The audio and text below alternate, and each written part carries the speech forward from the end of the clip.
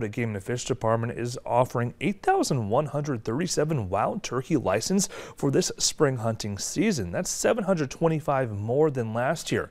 Now you can apply online at the Game and Fish Department website. The deadline for applying is February 14th. A general game and habitat license is required when applying, and in addition, hunters 16 and older must possess a small game license or combination license.